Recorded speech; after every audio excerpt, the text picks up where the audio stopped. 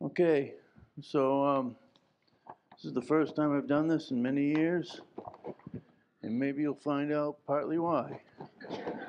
Um, an offhand remark was made some months ago that you should do Matthew 18, and I looked at it for a while, and then as time went by, I spent a month or so trying to avoid that. One of my avoidances was 2 Peter chapter 1 that somebody else did last week just to let me know that that was not the track. So I'm gonna have to keep doing this because if my throat gets too dry, I'll end up coughing, and we'll get to dinner soon. But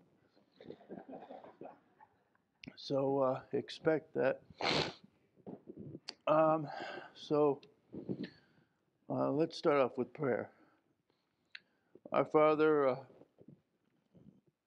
your people are here. They're needy.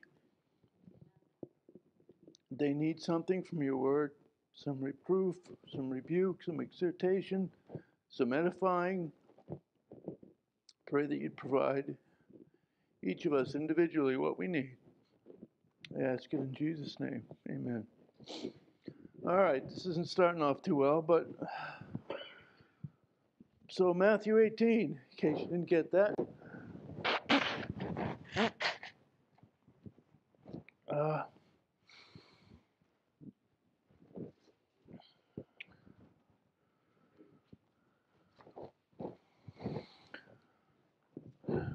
this is doing so well. All right. So, verse 1. And at the same time came the disciples. All right, I'm going to stop there already. I was going to make a joke that since this isn't going to be a series, there'll be no introduction. But the joke's on me, and as my kids would tell you, I'm not very funny anyway. So there is going to be an introduction. And we're going to start right here at the same time. So what time? So let's go back into chapter 17. And we're going to just skim through this. Well, so verse 24. And when they were come to Capernaum, and I'm going to leave off the rest of the verse because that's not the point. And I'm going to skip to verse 25. And he said, yes. And when he was coming to the house, Jesus prevented him. So the point I'm trying to get at is that that they were in Capernaum and they were in the house. It's just a little strange, the house. And it turns out that there's a house in Capernaum that is mentioned several times, or that there's not a particular house, but there's the house in Capernaum. So let's go to Mark chapter 2. And if I go the right way. So when the disciples were told to go off and to preach in different, and they were sent out 2 by 2, they were told to ask in the town and find who was worthy and to stay in their house. And the implication is kind of don't jump from house to house. That's what he told his disciples. Mark chapter 2, verse 1. And again he entered into Capernaum after some days, and it was noised that he was in the house. And straightway many were gathered together, insomuch there was no room to receive them, no, not so much about the door, and he preached the word unto them. So at this point, which I believe is earlier, he went to the house, and I assume it was probably the same house, and there were so many people there that you couldn't even get in the door. And we know this story if we were to read the whole thing, which isn't. In the end, they had a man sick of the palsy on a bed, and they actually had to take the roof. They'd clamp on the roof, take it apart, and lower him down into him. So this house was probably somewhat large, but had been known to be overrun by the people that were following Christ, or at least who wanted healing. A little more about Capernaum, Matthew 11:23. I know I'm flipping the pages. I have it all written down. But Matthew 11:23. And thou, Capernaum, which was exalted unto heaven, shall be brought down to hell. For if the mighty works which were done in thee had been done in Sodom, it would have remained unto this day. So Jesus was in Capernaum a lot, which was what I was trying to get at. But not only was he there a lot, but he did so many miracles in Capernaum that Jesus said, if they were done in Sodom, that Sodom would have, in essence, repented, at least to some extent, to the point where it wouldn't have been destroyed. And we know from Genesis, what was that, 5 or 10 people all were saved, then that would save the whole city. Sodom.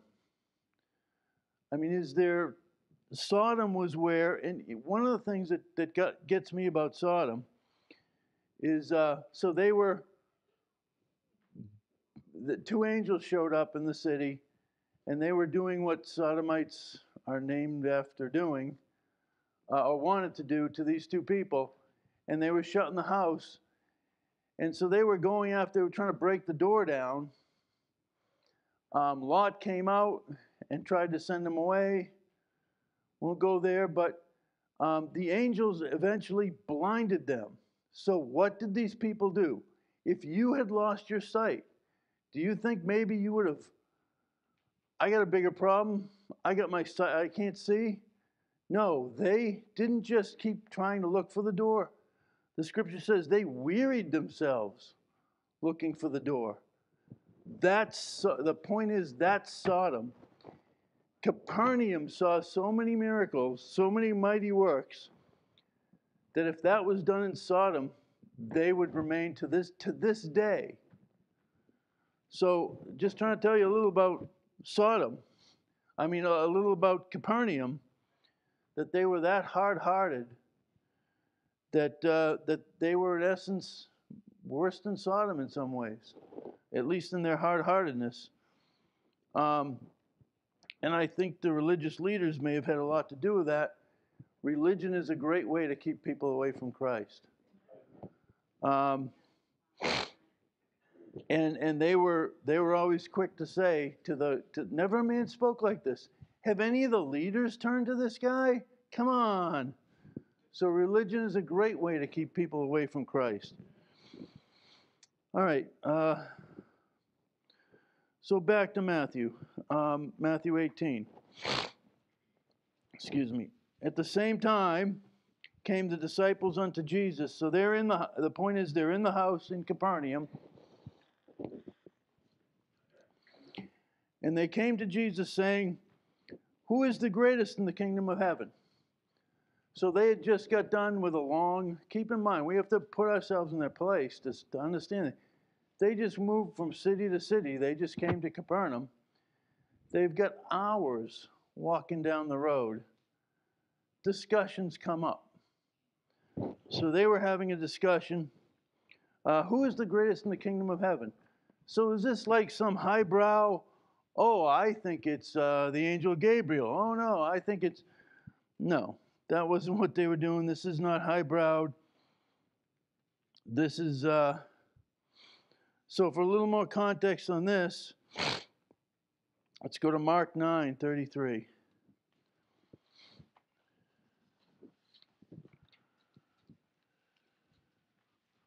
So this is a parallel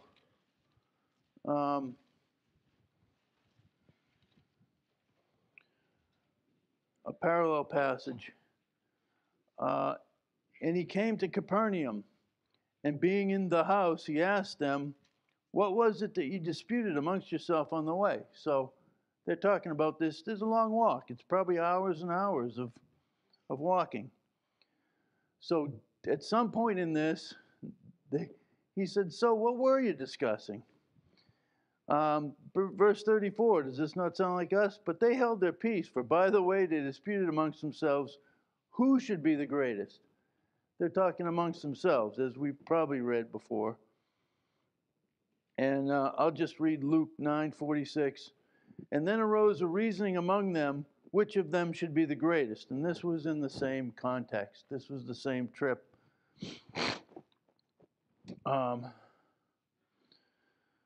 So the disciples are talking amongst themselves, saying, hey, who do you think of us is going to be the greatest? And we saw a bunch of this, and James and John did this in particular, it seems. And not only that, their mother came in and did it too.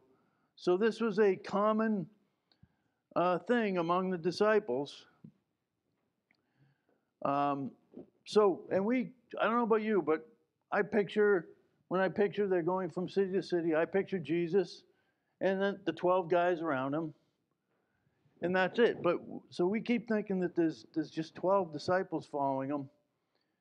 And that's the end of the story. But let's just go to Acts 1, verse 21 for a minute.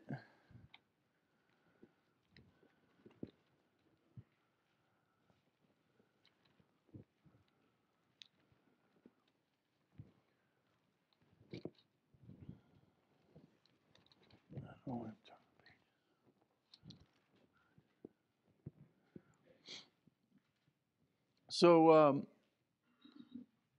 what's happened here is Judas has committed suicide. Judas is no longer one of the disciples. The fact that they had 12 seems so ingrained in them, or perhaps Christ said there has to be 12. There has to be this group of 12. But that was so ingrained in them that now that one was lost, they were intent on replacing that. So they had to fill Judas's vacancy. Excuse me, verse 21. So who are they going to choose? Wherefore, of those men which have companied with us all the time that the Lord Jesus was in and out among us, beginning from the baptism of John unto the same day that he was taken up from us, must one be ordained to be a witness with us of the resurrection. So there were clearly more than 12. I mean, we're talking about starting at the baptism of John all the way through to the resurrection. There were some that were accompanied with them this whole time. I'm stuck with this picture of 12. Now, I'm sure some will come and gone, and we'll see a little of some indication of that. But they at least had two other guys that they picked from that had been with them essentially the whole time. Because they've been missing it from, I don't know exactly. We do know that Jesus sometimes actually called apart the 12. We're going to see that in a minute. We also know that he called apart sometimes 3 of them. So a couple chapters before Matthew 18, he called Peter, James, and John up to the Mount of Transfiguration, as we call it, and showed them that. Now, after that, they're coming into this group talking about, hey, who's going to be the greatest? We went up and saw, I can't tell you, because Jesus said, don't tell anybody, tell no man until I'm resurrected, which they never could get this resurrection part down. I can't tell you. Do you know what we saw? I can't even tell you. I mean, who's going to be the greatest amongst us? So this is the discussion that's going on. I have secrets I can't even tell you. So do you think Peter was prideful? Do you think they were, oh yeah, it's going to be me? James and John, we talked about them. All right.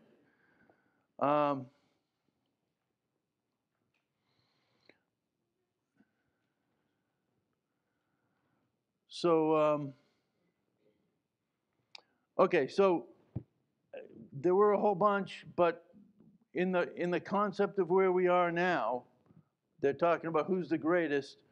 So it doesn't show it as well in Matthew, but if we go to the parallel in Mark 9:35, don't bother turning there. And he sat down, and he called the 12 and said unto them, if any man desire to be first, the same shall be last of all and servant of all. That's just to show you the context. So Jesus called the 12 aside. Now they're still in the house. This house has, people live there, probably not the 12 disciples or Jesus. Somebody else lives there, even if it's one of their families. Then there's a family. There's probably the neighbors or whoever is interested in the town is coming by to see. We know that at other times they filled the place. So I'm just trying to give you a picture. There's probably a whole slew of people in this house. And but so Jesus called apart the 12 because they were probably the ones that were arguing the most about who shall be the greatest. Anyways. All right, let's get back to where we were started, which is Matthew 18, verse 2. And Jesus called a little child unto him. So I'm sure there were children around in the house. They probably lived there, or they might be the neighbors. And set him in the midst of them, and said, verily I say unto you, except ye be converted, and become as a little child, ye shall not enter into the kingdom of heaven. So,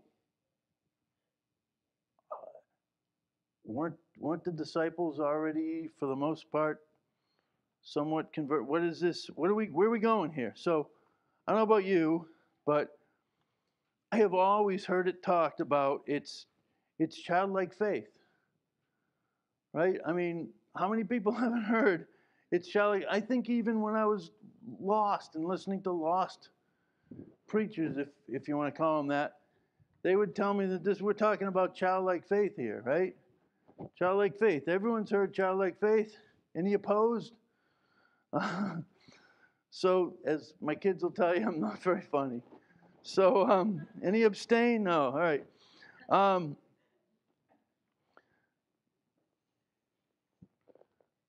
So, in Timothy, I didn't write down the chapter, but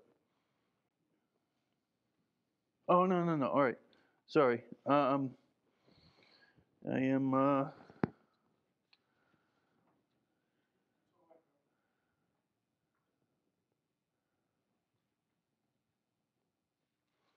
So, absolutely, we are supposed to have faith, but I'll just go get rid of the rabbit trails and go right in. So, a month or so ago, Tim gave a message on humility.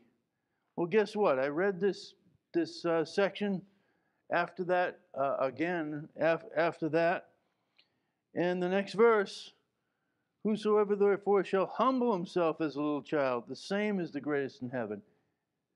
That's what he's talking about. I looked through the scripture. I tried to find faith and child in the same verse. Now there could be other words used for that, and maybe I missed it.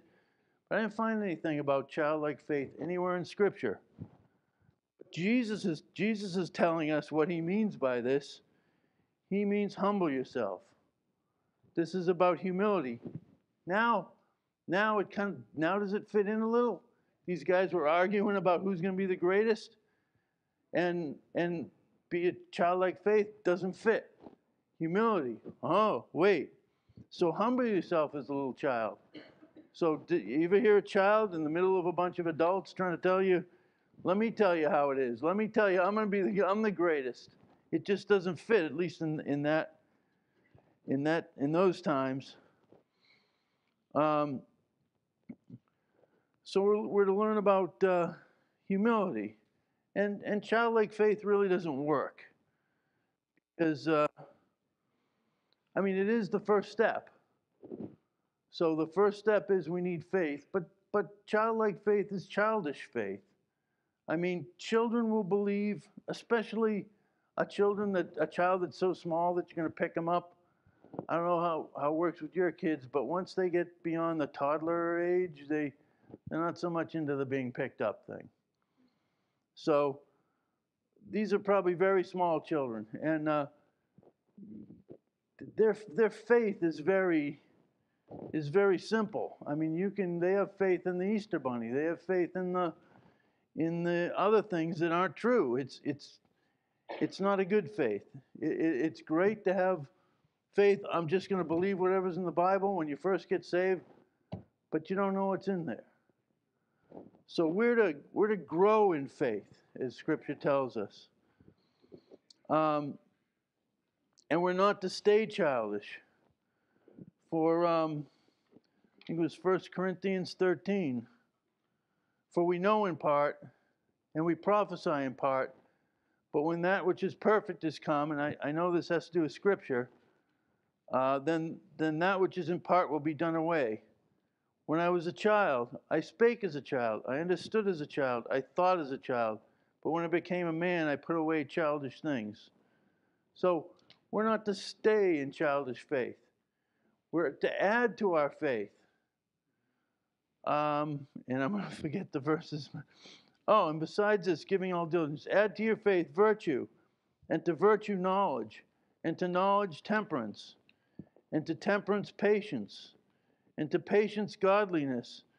And I'm dying to go off on this because this was one of my other messages.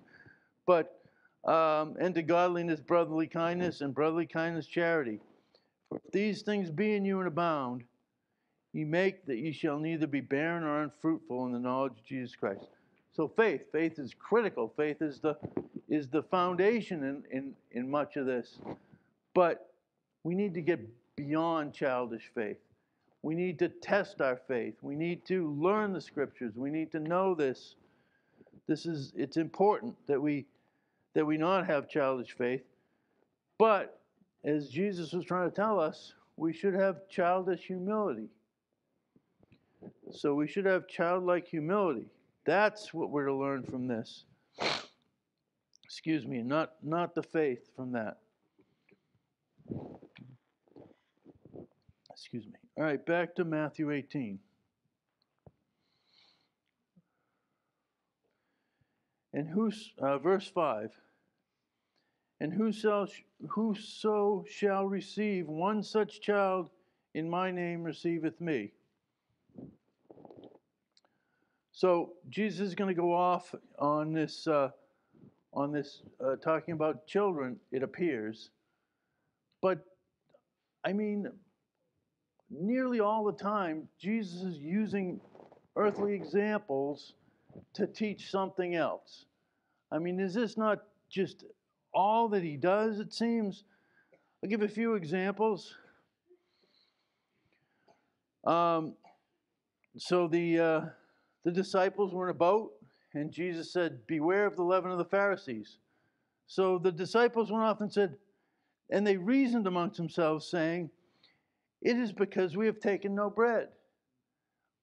I tell you what, if I was Jesus, I'd be constantly going, he has patience with us. Why? Partly because we're childlike to him. We're infants to him. We are so infantile compared to the Lord in our understanding, in our knowledge, in all that. Anyways, but they reason amongst themselves, this is bread. And he has to come back and says, no, I'm talking about the doctrine of levacy of the Pharisees. So the woman at the well, John 4, whosoever drinketh of this water that I shall give him shall never thirst, but the water that I shall give him shall be in him a well of water springing up unto everlasting life. So the woman says unto him, Sir, give me this water, that I thirst not, neither come here to draw. Now, you got to kind of put yourself into their mindset. You go home, you want water, the faucet comes on, the bottled water comes out, you want to clean something, you turn on the faucet. We have water in our house coming through pipes. These people had new water in their house. They had to hike 20 minutes, half an hour, a mile or two to the town central well to get all the water they're probably going to drink for the entire day. Anything they're going to use to cook with, to clean with, comes in that trip a mile or two, half a mile, to the central well in the center of the town. So she's sitting there going, I'll never thirst and have. This is great. I'm just saying, you don't see what a huge thing this was to her. And of course, she didn't get it because none of us would get it. That he wasn't talking about water. He was talking about spiritual things, but he always used that as my point. And the most impactful one is in John 6, and I'm just going to quickly go through this. Whoso eateth my flesh and drinketh my blood hath everlasting life, and I will raise him up on the last day. For my flesh is meat indeed, my blood is drink indeed. So, verse 60, many therefore of his disciples, when they heard this, said, this is a hard saying, who can hear it?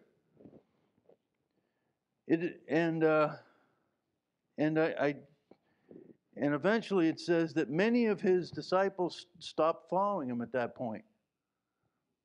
So that brings us back to there were more people with him than the 12. But also this was such a hard saying that they stopped following him. And Jesus said in verse 63, it is the spirit that quickeneth, the flesh profiteth nothing. The words that I speak unto you, they are spirit and they are life. But there are some of you believe not, for Jesus knew who would believe and betray him. Oh, right, here's the verse. And from that time, many of his disciples went back and walked no more with him. So, Jesus is constantly using these spiritual examples of physical things.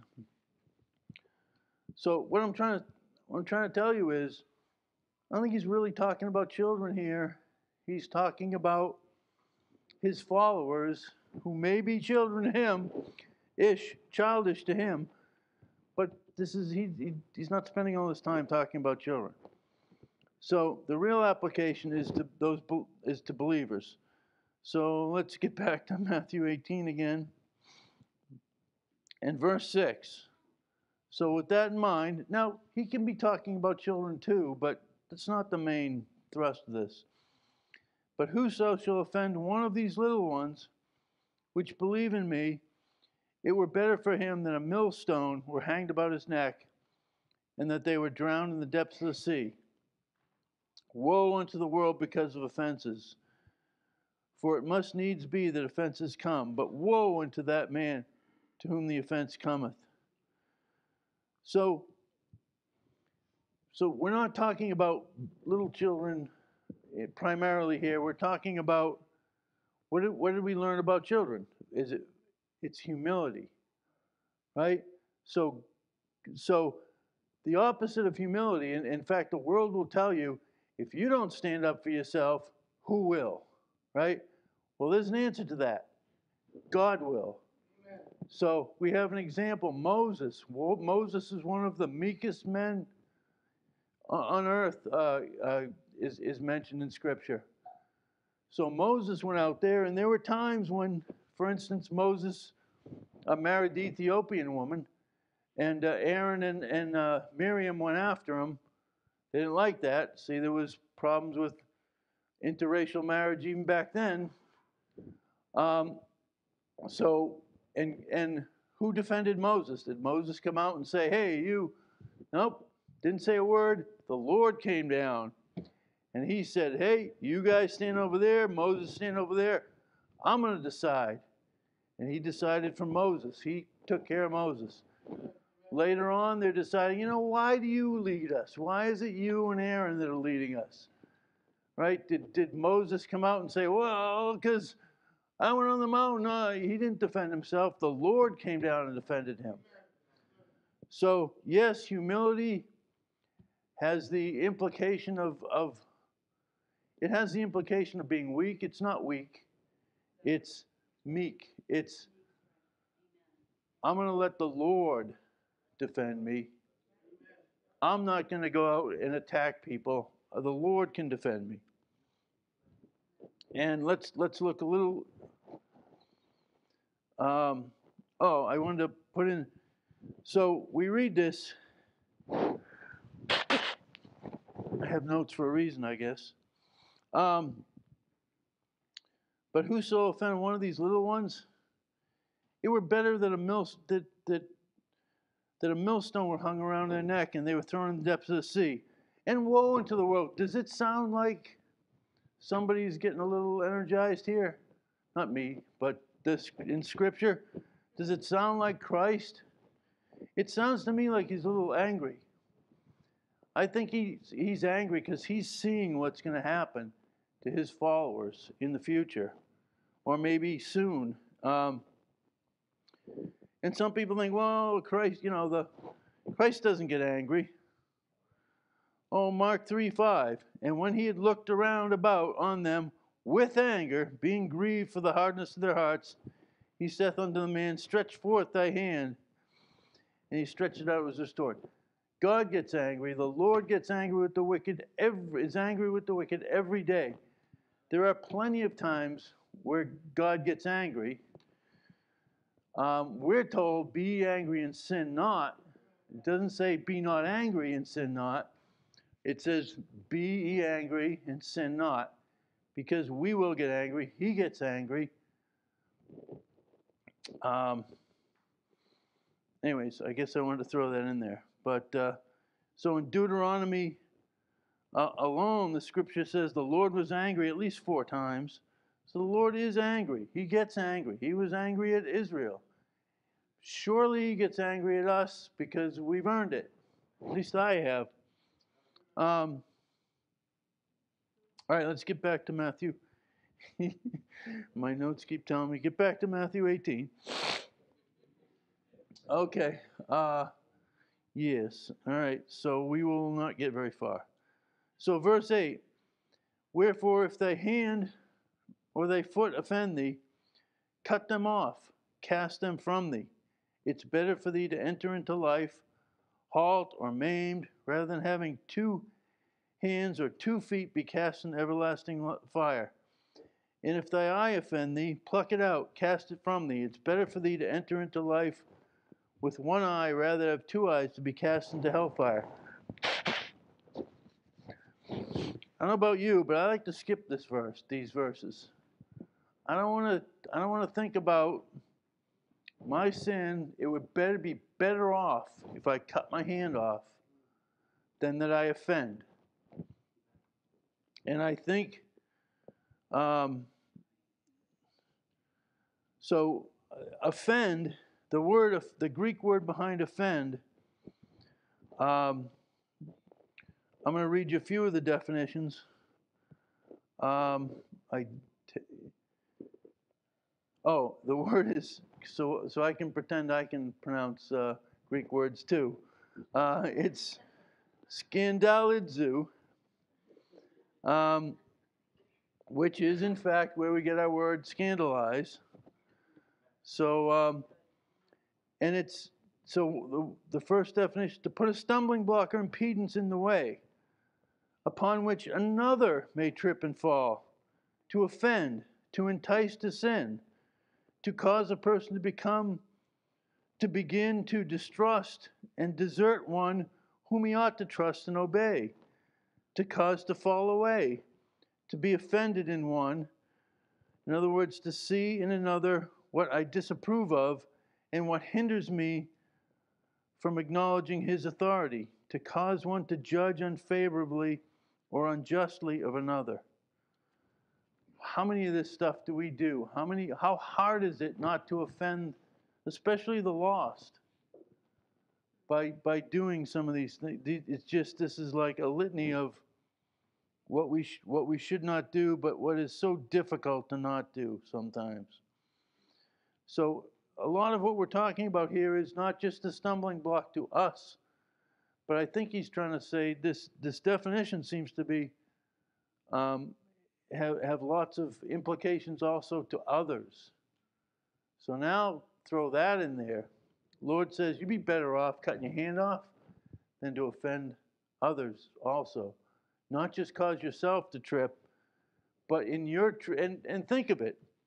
In your tripping up, how many other people who see that are going to stumble with that?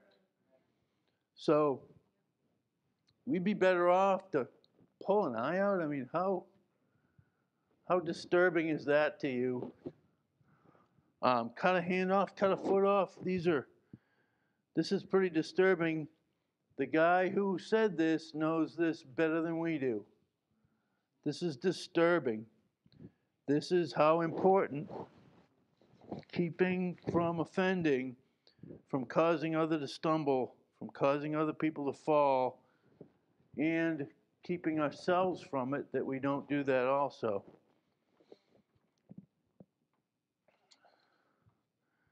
All right, like we usually do reading that, let's move on. I do, seriously. You read that and it's like, I just can't deal. I don't know what this cutting the foot off thing is, but that's how serious it is. So just to let that sink in a little more, but that's what we do when we offend and offend the people, offend the lost by showing our sin. Okay, back to Matthew 18, verse 10. I assume that's where I left off. Take heed that you despise not one of these little ones, for I say unto you that in heaven their angels do always behold the face of my Father which is in heaven. So the meek Christian, the meek believer, what is he trying to say there? So the meek believer has his angel up in heaven at the right hand, beholding the face of God. So you think you're in trouble? If you're meek, if you're a child of God and meek, you've got an angel that's going there. Lord, how about we take care of that? Or if you're the one offending that person, you've got, this sounds to me, I hate to say this sounds like a threat. If you have any concept of what an angel is, so when David numbered the people of Israel, which he wasn't supposed to do, and the repercussions of that came about. At one point it says, and an angel stood over Jerusalem, I believe with his sword. An angel was going to destroy Jerusalem. So an angel in your defense is a wonderful thing. An angel going after you because you've offended one of these other Christians. If you offend a brother and sister in Christ, they've got an angel in heaven that may get allowed to defend them, to be vengeance for the Lord. Just saying that there ain't. What is he trying to say there? I think it's a threat. I think it's a threat. You watch yourself. Do not offend my little children.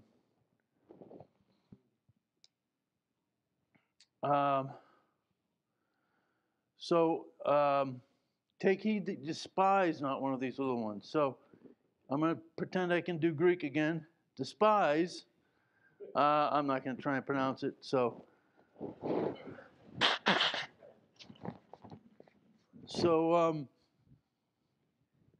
to contemn, despise, disdain, to think little or nothing of. So here we are, the 12 disciples. They're thinking, oh, those guys, the ones that didn't come to the Mount of Transfiguration, yeah. They're not, yeah. When you think you're going to be the greatest in heaven, what are you thinking of everybody else? So this angel is there to defend, apparently, to defend or to speak up on behalf of the ones that are being humble, that everyone else is going, you're nothing. Okay, so back to Matthew 18, verse 11. For the Son of Man is come to save that which was lost. Sort of thrown in there a little bit. But how do you make these children? So Christ came to create more little children who trust Him. But and this is our mission. This is His mission. He came from this. There are other scriptures where Jesus says the whole point of me coming to earth was to die for the lost. Shouldn't this be our main function in life? Shouldn't we be? If this was Christ, He just threw this in here. If that was His job, that's why He came. If you go through Scripture and say, why is He here? It's to seek and to save. It's to die for those that are lost, to save sinners. This should be our primary function. If it was His, seems like it ought to be ours. All right. Forgot to watch for time. All right, we're all right, verse 12. How think ye, if a man have 100 sheep, and one of them be gone astray, doth he not leave the 99 and goeth into the mountains, and seeketh that which is gone astray? And if so be he be found, verily I say unto you, he rejoiceth more in that sheep than of the 99 which went not astray. Even so, it is not of the will of your Father which is in heaven, that one of these little ones should perish.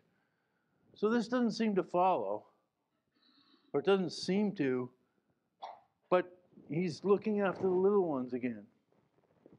Who are the little ones? Again, the meek, the believers that are meek, the children of God that are meek, and who apparently are subject to the stumbling blocks.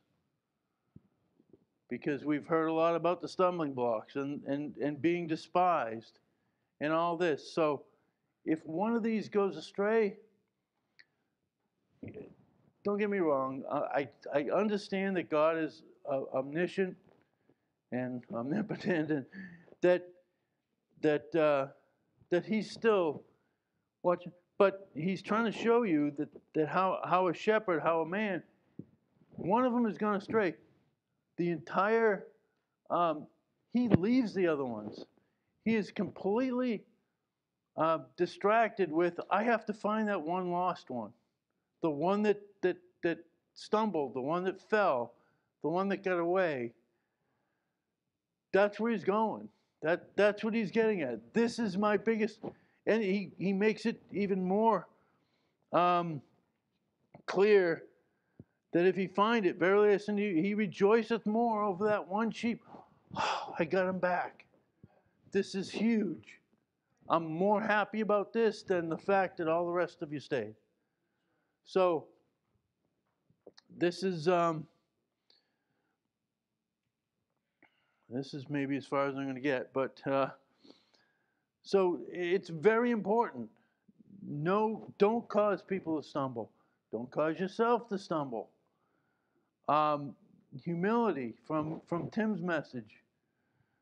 And if there's a brother or sister that does fall away, we need to get. Christ dropped everything in his parable-ish thing here to get that one brother back. If somebody gets offended, we need to drop everything. And I mean, I know we can't drop everything per se, but that's what He's trying to tell us, that this is the most important thing. It's not so much keeping the 99. That's great. I'm going to leave them. I'm going to go get that one. I'm going to get that one back. So this is what Christ thinks of what's important for that. Now, the rest of the church, we need to grow up, not have childish faith, so we can unlike sheep, we can take care of ourselves for a while. Obviously, Christ doesn't leave and none of that. But he's essentially saying, I'm going to go after that one. You guys hold your own. So we need to be ready to hold our own. Maybe unintendedly, I just stumbled on something that is hitting the church right now, but the shepherd went off to find that one lost sheep. The rest of us should be holding together so that because when he came back, there was still 99 there. So probably 2 more messages, but we don't have time. So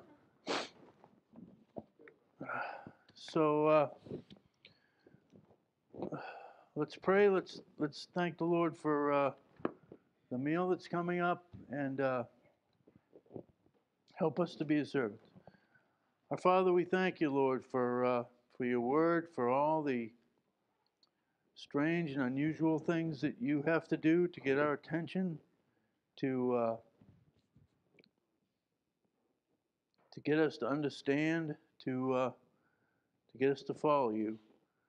Lord, I pray that you'd help us to better understand, to better grow, to add to our faith. And Lord, we just thank you for this meal.